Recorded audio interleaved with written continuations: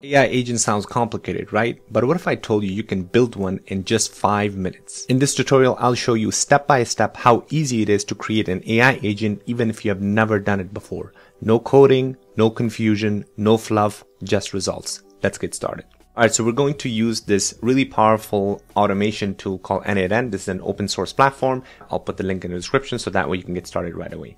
Once you create your account, you're going to come right here. This will be your blank canvas. So this is the main canvas here. You can always start with the first step. The first step is going to be some form of a trigger.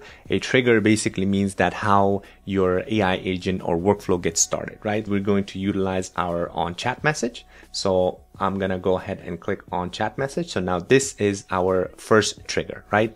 And we're going to now click on this plus button and add our AI agent. So now you can either search for an AI agent, or you can actually just use this advanced AI agent and look for different agents. So again, we're not going to pay attention to these. We're just going to click right away on the AI agent here. So the first thing we need to do is we need to give this AI agent a brain. And by brain, I mean we need to give it a large language model so that way it can process our requests. So the way to do that, you're just going to click on chat model here on the plus button. And these are all the native AI models that have a integration with n8n. There's Anthropic, the most popular ones, obviously, you know, the DeepSeek, the Azure, Google, but we're going to actually go ahead and select OpenAI because this is the simple one, the simplest ones to make. So the way to connect your account, all you have to do is click on this little button right here and, on the drop down actually, and go to create new credentials. I've already attached my account, so that's why mine's already showing, and by default it's accepting it, but you're going to click on create new credentials. All you have to do is head over to your OpenAI docs, and you know, there's lots of instructions. You just Google it, it'll show you exactly what to do. All you have to do is create an API key there and copy that, paste it right here, and click on save. Now we have your OpenAI account attached. So now we have all the models that are available for us. So you can just click on this scroll. You can just click on this little box right here, and this will show all of the different models that are available, obviously from OpenAI family, right? So we're going to select OpenAI or GPT-4o mini because it's the cheapest and the fastest way. So once you click that, now you have your brain for this AI agent that's attached. Next thing we're going to do is click on memory. Memory gives this AI agent the ability to remember previous conversations. So that way it's very natural, right? So therefore we have several options to give it memory, but the easiest one is just this Windows buffer memory, which comes native with n8n. So you're just going to click on this, and then you're going to leave everything as it is at this point. The next thing we need to do is we can give it tools. So this is where kind of the magic of AI agent comes in. We can give it a lot of different tools to be able to do different options. And as you can see, when you click on the plus buttons, you have all these different tools that are available for you depending on what you want to use this AI agent for. We're going to keep this very, very simple. So we're just going to use our Gmail tool. So I'm just going to click on Gmail tool here and grab this.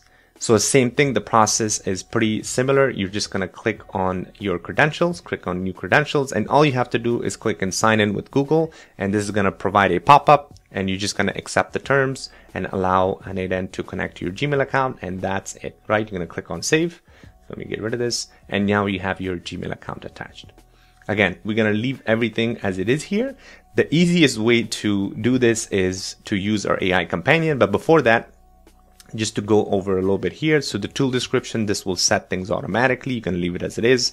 The resource is going to be message. The operation, depending on what you want to do, you can label, you can mark emails as read, you can send yourself a draft, you can add there's lots of operation there, but we're just going to quickly use our send here. So I'm going to click on send.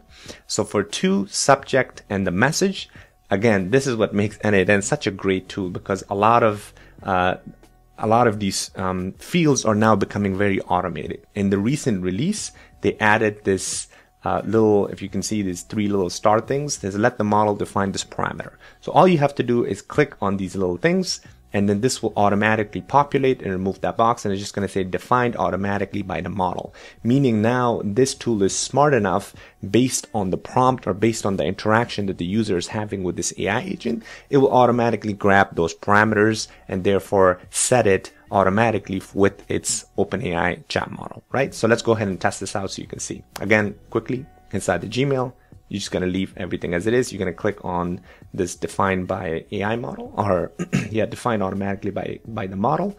So that way everything gets populated. So now let's go ahead and test this thing out, right? So the way to interact with this AI agent is using chat. So I'm just going to click on open chat.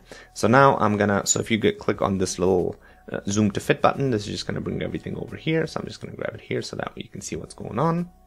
All right, so now I'm just gonna type a message saying, send a message to Zubair, which is myself, with the email to let him know that I cannot attend the event tomorrow. Very, very simple. So I'm gonna go ahead and type this out. All right, so I said, send a message to Zubair at zubair.trabzada@gmail.com and let him know that I cannot make the event tomorrow and thanks for the invite. Very, very simple. So now let's go ahead and press send and then watch our AI agent work. And as you can see right now, the message is being sent to AI agent. It's using the OpenAI chat model as its brain, and it's going to send an email, right? And it says the message has been successfully sent to Zubair. Let me know if you need anything else. So now let's go ahead and check to make sure this email was sent. So if I go to my email here, and perfect. As you can see, it says the subject, unable to attend tomorrow's event. To send the email to Zubair. Hi Zubair, I hope this message finds you well. I wanted to let you know that I cannot make it to the event tomorrow. Thank you for the invite and I hope it goes well. Best regards, right? Very, very simple. The easiest way for us to not even touch anything, right? We just basically sent this one message and it created this nice email for us just from that one chat message. And if we go inside our agent, you can see everything got properly sent, and the output is the same thing as we just saw earlier in the chat message. Very, very simple. So if you go inside your agent now, or the Gmail, you can see that it automatically populated the to, subject, and the message because we clicked on define automatically by the model.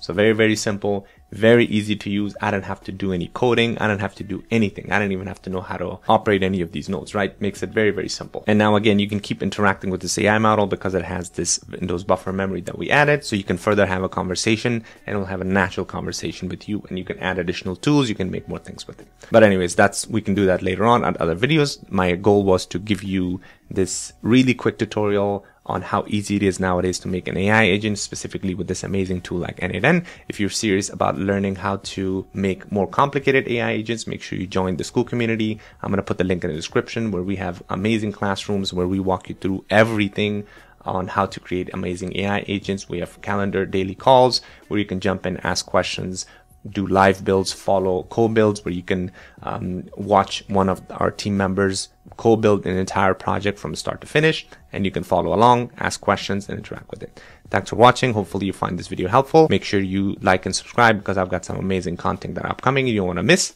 Thanks for watching again, and I'll see you on the next one.